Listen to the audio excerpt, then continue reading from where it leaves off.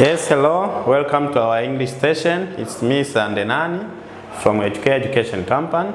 Let us meet with our English with our other session, that is our class project.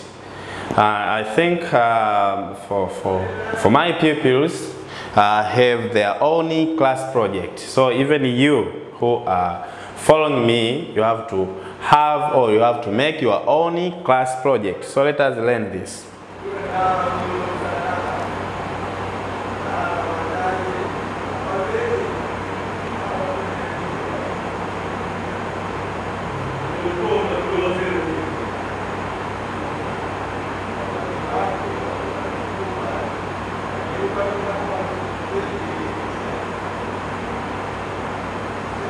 So it is a class. Teacher, please sir, welcome to our class. We are pleased to have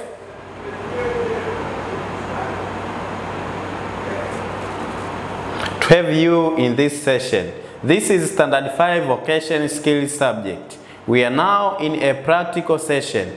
You may now talk to the pupils. Guest, hello class, good morning. Class, good morning sir. How are you? Guest, I'm fine, thank you. I'm happy to be here to see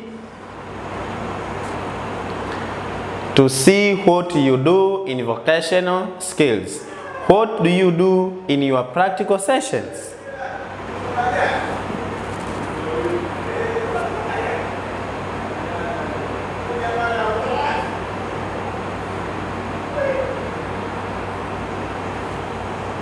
So we have Baraka. We weave woolen sweaters and socks, make hats, mats, and clay pots, and wooden spoons. Guest, oh, that's very interesting. How do you organize yourselves to make such goods? Asha, we organize ourselves into 5 groups. Each group deals with its own product. The first group knits sweaters. The second group weaves socks and hats. The third group makes mats, and the fourth makes clay pots, and the fifth carves wooden spoons. But the duties are rotational, sir.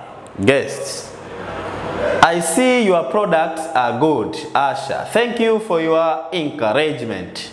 Guest, can you please explain how you make your products?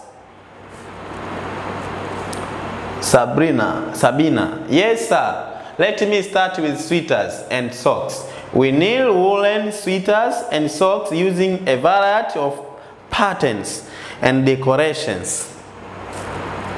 We also weave mats of various sizes and colors. Baraka. In addition, we make beautiful clay pots of various sizes, shapes, and uses.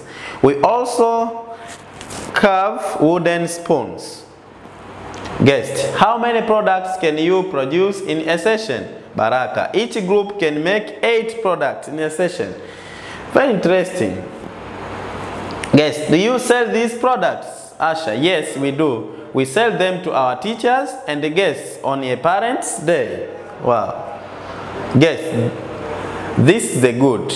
I will also buy some of your products today.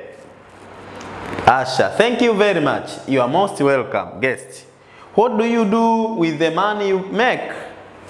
Sabina, we use the money to buy materials and to pay for study tours. Guest, thank you very much. I will sell you again next time.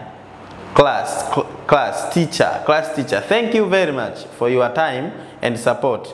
Please visit us again. It's question now. When do Standard 5 pupils make their products? What type of products do they make? To whom do they sell their products? What do they do with the money they get from selling their products? How many products can be produced in a session? And the other activity that is speaking, read the pairs of words. We read them a lot, so we may skip it. Even this one, reading the several times of a given sentence. Let us have this exercise. Write the plural forms of the following words. Example, parent, parents. Though we made it, but we may have this exercise. Spoon, the plural. Sock, yourself. Product, pupil, material. Sweater, hat, jute, group. Complete the sentences using the words in the box. Woolen, organize, cave, products, sell, wooden spoons, clay, and weave. Standard 5 made in the various in their practical sessions. They make sweaters, socks, hats, mats, clay pots, and dash. We knit dash sweaters and socks in a variety of patterns. We dash mats of various sizes and colors. They also dash wooden spoons. They make beautiful dash pots of various sizes and shapes. We dash ourselves into 5 groups. We dash our products to teachers, guests, and parents. Language practice. Change the words in bracket into the correct form of a verb. We sell our product every Saturday, so we have to correct it. They caves wooden spoons every evening. Standard 5 pupils makes various products every Monday. They dash make sweaters, socks, and hats in every practical session. They dash organizes themselves into groups of 5 in each session. You may now dash talks to the pupils. He come to class in every practical session. So I have to correct this verb. I usually invite him on Mondays. Change the sentences into the negative form. Example, you make sweaters and socks. You do not make sweaters and socks. They come to class in every practical session. So I have to correct it. We carve wooden spoons. He sells his products every Monday. They talk to pupils in practical session. Paul visits our class every Monday. We organize ourselves into 5 groups. Change the statements into question. Example, you make sweaters and socks. Do you make sweaters and socks? So here there is the addition of do auxiliaries. They come to class in every practical session. We carve wooden spoons. He sells his product every Monday. They talk to pupils in the practical session. Paul visits our class every Monday. We organize ourselves into 5 groups. And the other activity, writing, rearrange the sentence into local order to form a single paragraph. The guest asked the pupils various questions about their project. B. A guest came to visit the class. C. Standard 5 pupils had a practical session on vocational skills. D. The class teacher welcomed him to talk to the pupils. And E. Some pupils answered the questions. F. The class teacher thanked the guest and invited him again. G.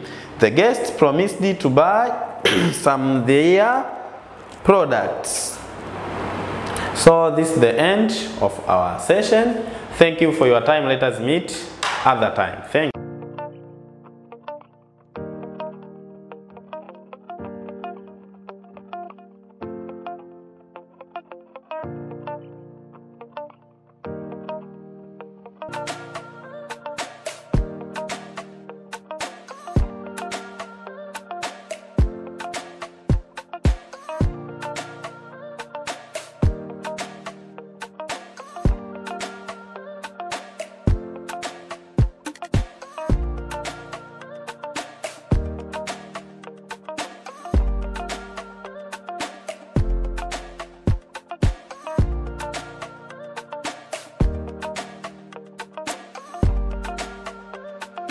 Purchase your tracks